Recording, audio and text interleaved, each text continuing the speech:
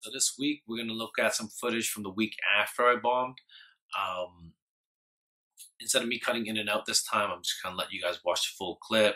Of course, please feel free to leave your feedback and whatnot in the comments. But do expect that this won't be perfect. It is, after all, just me working on the jokes and working on delivery and whatnot. So yeah, let's see if you can spot any differences from the night I bombed. I hope there's some differences. On to open mics. I won't be doing any open mics in these coming weeks for obvious reasons. I know I just touched my face, relax. But yeah, I won't be doing any open mics, but I will be working on some new stuff to post on this channel. So hopefully those things are better than this haircut. And yeah, enjoy the clip. Oh, fuck you guys. Holy. So yeah, it's a really tough time to be Chinese right now. It's like we're taking a lot of fucking L's right now, for real. I mean, looking at headlines is like checking the score when you know your home team is fucking garbage. Like every time I see an article and there's a video in it, I'm like, yo, please don't be Asian. Please don't be Asian. But then it's like, you know, panic buying strikes again. Shoppers fight over rice. It's like, motherfucker. Sometimes it's like fridges are empty. Fighters panic over milk. I'm like, milk? That shit ain't us. You know, but toilet paper, water bottles, that shit's a toss up. You know, it could be anyone. Right? But for real, ever since this whole Wuhan situation, a lot of anti-Chinese racism has been seeping through. You know, suddenly everyone's expert on Chinese culture, right? Telling the whole world we eat all this weird shit.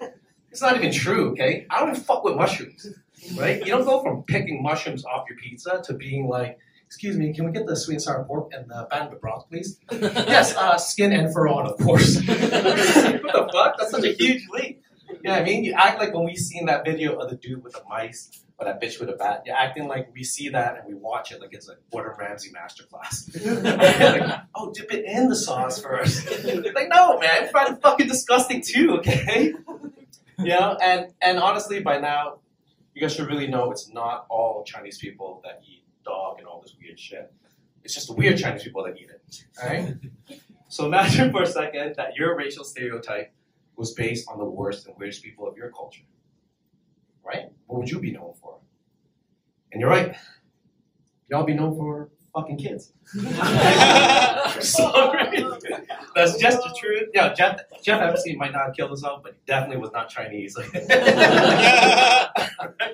that's a tip to my Chinese homies too. Don't let these kid fucking people make fun of you for eating dog. Right? What's your favorite restaurant? The pet shop? Fuck you. At least I can go to the park, you pervert. But it's not just the food thing. I've been seeing some people say that, you know, everything that's happening right now is karma for all the stealing that Chinese people have done over the years. Right? It's like stealing. As I recall, you came to us and said you want to pay $10K for Hermes. So we changed that Exante Grab to Exante Gu and made that Hermes for you. Suddenly we're the bad guys? We're fucking OG 3D printers, okay? There's appreciation.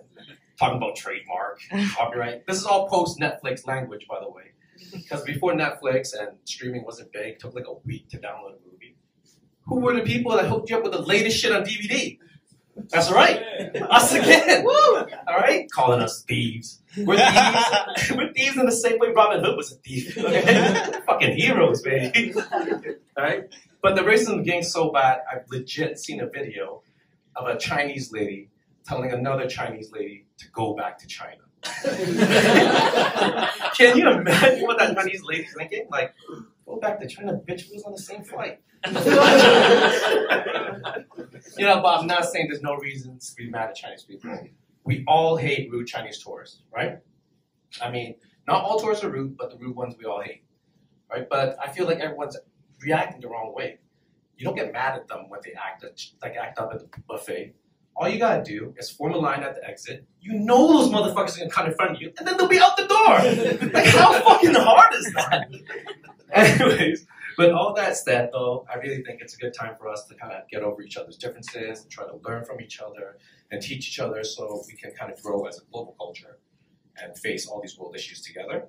But in the meantime, I do have a tip for all my rural Chinese homies and Chinese tourists around the world. that's 亲不在巴西上大小便.